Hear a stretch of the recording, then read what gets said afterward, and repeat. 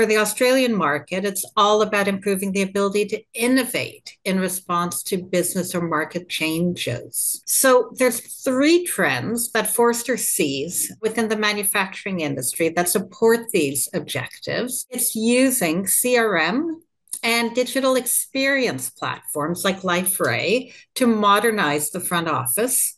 And it's connecting the manufacturing value chain. And the third priority is around data and AI to unlock value. So again, it means that manufacturers have to support their customers over a range of channels that are increasingly trending to self-service and digital, but it's not only about digital channels. It's really being able to support the breadth of channels from voice to digital to self-service to be able to meet the customers in the channel of their choice that's appropriate for the type of inquiry that's being handled.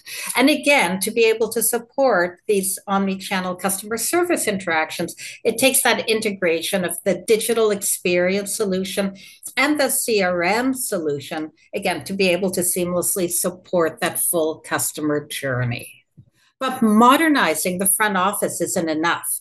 Much of the data that the front office needs, like invoices and orders and purchase history, are really contained in your back office, your ERP systems. And so to gain greater efficiencies, manufacturers have started integrating CRMs and ERPs to be able to support discrete end-to-end processes like lead to cash or source to pay.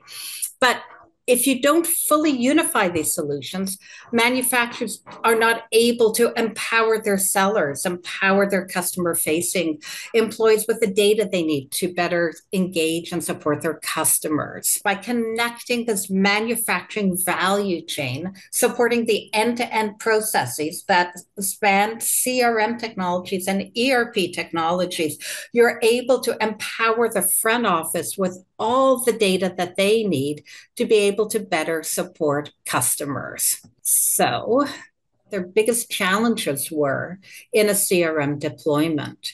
And what we found was biggest challenges that companies face is really still creating that single view of customer data. And this difficulty in being able to create a single view of customer data is really the outcome of CRM being deployed in silos.